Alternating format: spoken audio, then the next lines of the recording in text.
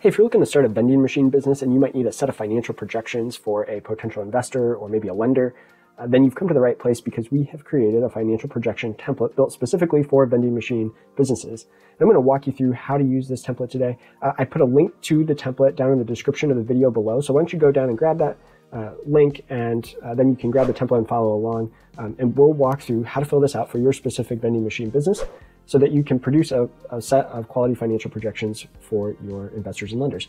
And before I get too far into it, a little bit about me. I'm Adam Hoeksema. I'm the co-founder of Projection Hub. And over the last decade, we've helped over 50,000 entrepreneurs create financial projections for investors and lenders. And so today, really excited to dive into our vending machine template and walk you through how to use it. So with that, let's go ahead and dive in. So here we're kind of starting with the end in mind. This is our at a glance tab. So after you have entered in all of your projection assumptions, you're going to get this profit and loss at a glance. You're going to get some nice per vending machine unit data. So kind of some summary data, KPIs, and then some nice graphs and charts, different key ratios that you might need. And you're also going to have a 5-year cash flow summary report, a 5-year income statement summary, 5-year balance sheet summary, and then the income statement, cash flow, and balance sheet all broken down by month as well. So you have that annual summary data, but also the monthly detail if you need it. So that's the end. Let's do a little bit of work in order to get there, though. So let's go back to our input assumptions tab here. And so we've got our company name, Vending Machine Empire. We're going to start here in January. And let's say you're going to put in $100,000 of your own money as a personal investment. Maybe you have other investors. You can add in additional investors here as well.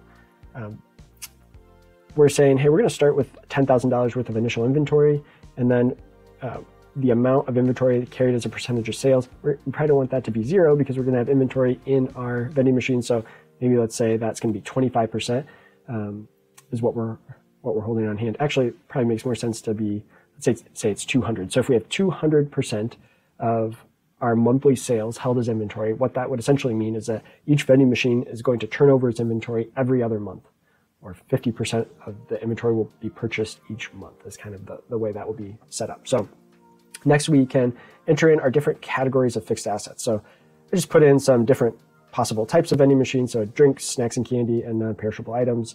Of course, you can change these. Any cell that's in blue, you can change. So we've also got furniture, fixtures and equipment, vehicles, and buildings and improvements. And so what we've got up here initially here is this is kind of at the corporate level. So again, this is a vending machine empire, right? So we're imagining that, hey, we're going to have this warehouse, or this corporate office and a warehouse where we store our inventory, maybe store new vending machines that we're getting ready to put into service. And we have, we've bought this facility for $200,000 in month 25. So we aren't buying this on day 1 because we need to grow into it. And so that's why you have the ability to put in the purchase month of any of these fixed assets. Now, on month 1, we are actually going to need a truck. So we've put in a truck for $50,000 that we are going to assume that we're buying because we need a truck to deliver the vending machines to their locations. All right, so now we're getting to our vending machine input table. And so the way, at least I was thinking about how I would fill this model out for my vending machine empire, I would put the basically the address or the customer as the name here. So let's say our first customer here is, we've got 123 Main Street. There's an office building. They said, yep, you can go ahead and put 1 vending machine in our office building. And so it's a drink machine. And we're saying, okay, with this customer, we just have 1 building that's serviced, just 1 office building, and we just have 1 machine that is in the building. And now here we can say, is the machine purchased or leased? And so I'm going to say this first one is leased because we're just getting started. We thought, hey, we'll lease 1 machine and see how it works. So we just leased a machine, which has blacked out these other assumptions because it's leased. We're saying we're going to lease that on month 1. It's a 10-year lease, so 120 payments, and it's $300 a month for the lease. Okay, so then for our next customer, let's say we've got a university, and they've allowed us to put in vending machines in 10 of their different buildings. And on average, each building has 2 vending machines. So maybe this is 10 different dorm facilities, and each one has 2 vending machines per dorm. And with this situation, we are saying, hey, we're going to purchase these machines. So we've selected purchase, and the average purchase price per machine is $7,000. We think that useful life is 20 years. And the salvage cost, or the scrap value after that 20 years is $700. And we're saying month 3 is when we're going to be purchasing those 20 machines, because it's 10 buildings, 2 machines in each, so 20 machines. And now here we've built in the ability to add financing or a loan for a specific set of machines. So what we did here is I took the 7,000 times 0.75 to give us 75%, basically 75% financing for those machines. So for each machine, we're getting a loan for $5,250 or 75% of the value of the machine. We're going to have to come up with the other 20% ourselves as equity. Interest rate is 8%, and it's a 10-year loan. And so now it really follows the same pattern here with the rest of these. I've just put in different types of vending machines, different numbers of buildings served with each customer, and different numbers of machines at each facility. And then lastly, on this page, we can put in just a working capital loan. So let's say we got an SBA working capital loan to kind of help us out with some of the initial startup costs, maybe even to cover some of the initial equity position, I guess, with that financing that we need to come up with. All right, now let's move on to our import revenue tab. So on this tab, I'm going to zoom in just a little bit. It pipes in the information from the input assumptions tab. So the information that you shouldn't change here in gray, this has all been piped in from the input assumption tab. But then in blue here, we have what's the first month of revenue. So maybe we buy the machines in month 1, but it takes a month for them to get installed and start generating revenue for us. And so what we've done is just had a 1-month delay from the month we purchased to the first month of revenue. And then here we have entered in assumptions for the average monthly revenue per vending machine.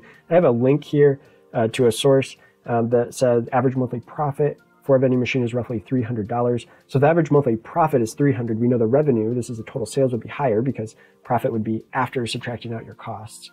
So, I just put in kind of an assumption based on that data that I found, of $450 a month for at least for this first unit. And then what this does in this row, it multiplies. Hey, we've got 1 unit, 1 building times 1 unit times $450 a month to give us our total monthly revenue from all units for that line item or that customer.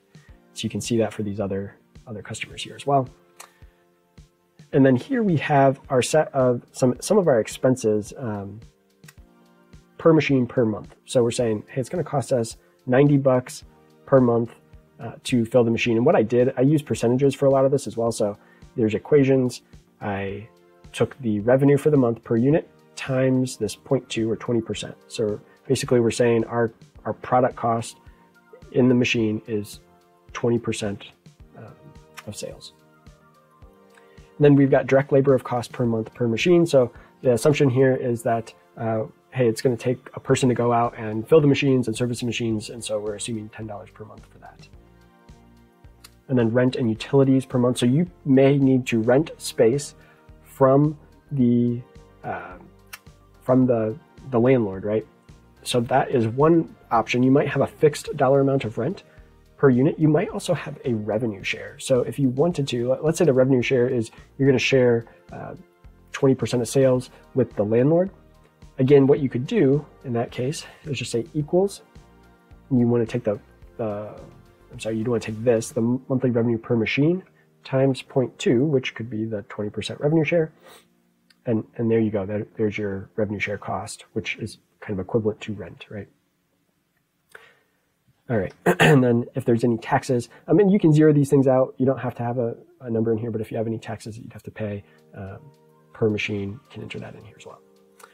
So that is everything on the import revenue and cost of goods sold tab. You do have the ability to increase your revenue, your annual increase over time. So you may increase your prices, or you may just expect that it's used more, that the machine is used more over time. And so we can increase that by, a percentage, and maybe your expenses are going to increase as well. So we can increase our expenses there as well. And that will then project our total revenue. And you can see how this kind of builds in over time as we add new customers with new machines and service. You can see the revenue being calculated here and coming into play. All right. And then on our input expenses tab, what we can do here is a couple different things. So we can have expenses that are a percentage of revenue. So credit card processing fees are a good example. People are probably paying with a credit card, or at least some percentage of them are paying with a credit card in your vending machines.